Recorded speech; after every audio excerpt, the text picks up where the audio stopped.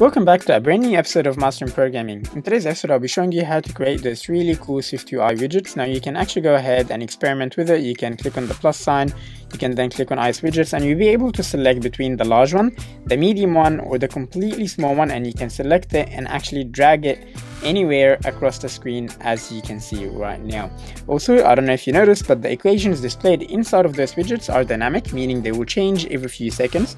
I'll teach you exactly how to use this. I'll also teach you how to fill it up with something else other than equations. It can be a quote, it can be a verse from the Bible or something like that, or it can just be jokes or anything like that. If this is something that you're interested in watching, please stick by and I'll show you exactly how to do it.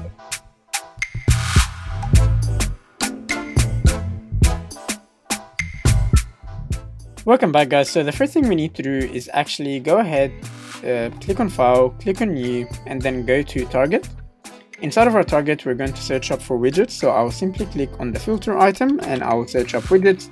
Obviously, make sure that the platform here is iOS, and click on widget extension and then click on next. We're going to give it a name, so I'll call it my widgets, and I'm going to go ahead and click on finish. Make sure you click on activate as soon as this message pops up. And now what we can do is we can click on my widgets, click on my widget over here, and this is the file that we're actually going to be displaying or configuring our widgets. But before we do that, let's go ahead and create another file which will provide our information. And instead of actually creating a whole new file, we can go all the way at the bottom, and what we can do is we can simply create the struct over here. So this struct will pretty much contain the equations that we're going to randomly select and display inside of our widgets. To do that, let's simply create a new class. It will be called class, and we will call it my data provider, simply because it will provide our data. Inside of here, we're going to create one function, and it will be a static function, and I will call it static func get equations. Out of here, I'll create an array full of equations. Now, I already created this, so I don't waste your time. So I'll simply copy it and then paste it for you. As you can see, this is just a very normal array with a couple 5 equations inside. And obviously, we can or should return this array in order to actually use it. So I would say return string, and then right before our function ends, we can say return strings dot get random element, and this will simply return a random element from our string. Now obviously we do need to force and wrap this, and now we can use this file to randomly get an equation and display it in any of our widgets. So now let's go ahead and actually start by editing this file to display the information that we needed. So this file and everything inside of it is actually provided by Apple straight away when I created the widget. I did not write it, I received it exactly the same, and we can use it to actually customize what the information that we're displaying inside of our widgets. The first thing I will do is I will go to the simple entry struct, and I'll add another variable here, constant, sorry, and it will be of type string. So let's call it equations, and it will be of type string. And this is pretty much where we're going to pass our equation. Obviously, if, as you can see, all of a sudden it's giving us errors. So let's go ahead and click on fix to all of them. And inside of here, we are going to be passing, first of all, a placeholder text. As you can see, it says func placeholder. And I'll explain exactly why we're doing this. So let me just open it, and I'll put 3 dots. Now, pretty much sometimes this will not load the information already. So let's say you're getting something from a database and it wouldn't load up so quickly. Apple requires you to display something in the meantime.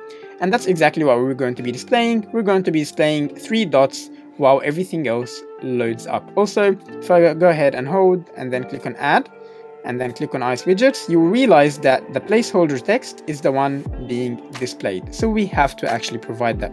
Obviously, you can provide anything else like widget loading or anything like that, but that's up to you.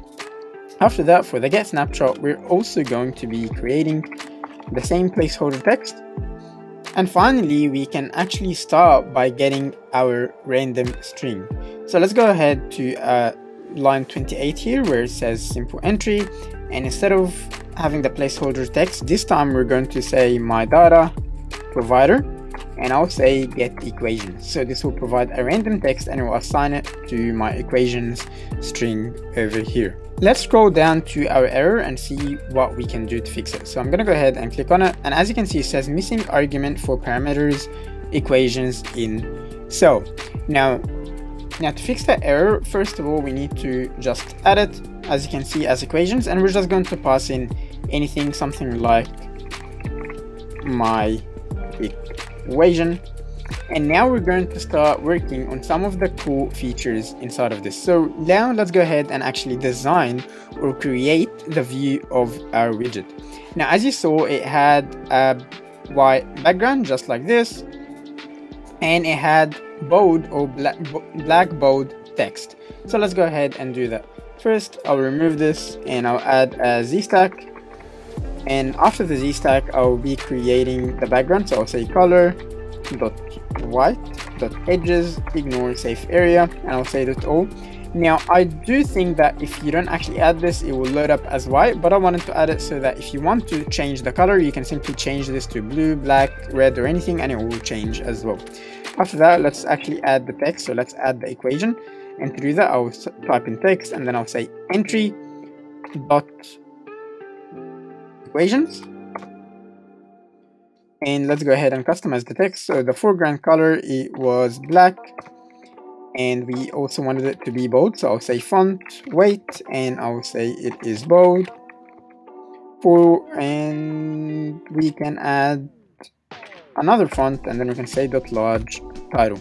Let's go ahead and run this and see what will happen. Awesome. So as you can see, when we load up the app, the main app is just a hello world. So this is just our normal content view file, which we have not actually changed or did anything to. But let's go ahead and close the application, and then let's go ahead and actually add one of the widgets from our app. So this is the preview app that I created, but now let's go ahead and add one from our new application, which is called example. As you can see, it's called example over here. As you can see, we are seeing the placeholder text that we typed up, which are 3 dots, and I can select, let's go ahead and select the medium one, and I'll click on add widget. And as you can see, it is working. It is bold, it is a large title, and you can see the difference. So it's exactly how we created it. Now, I'm not sure if you noticed or not, but example is exactly what we called the name of the app, and my widget is the title of this. So let's say I want to add another one, and I go to example. As you can see, it's the title, my widget, and this is an example widget. Is again the title, the description of our widget. This is an example widget, and here are all the equations that we are creating. So this was actually it for this episode. You can go ahead and play more with it. You can, for example, select the larger widget and you can add it, and as you can see, it fits perfectly and works perfectly inside of your iPhone, and it will always be displayed there. You can obviously change the background by simply coming over here and changing it from white to, let's say we want it to be green, and let's change this to white. And if I run this again, you will realize that it does change. So this is very easy to do. It's nothing complicated, but it does work, and it does make things look really nice inside of your iPhone. Thank you for watching. Please remember to leave a like, leave a subscribe. It does take me some time to create these videos, but I do enjoy making them. Thank you, and see you next time.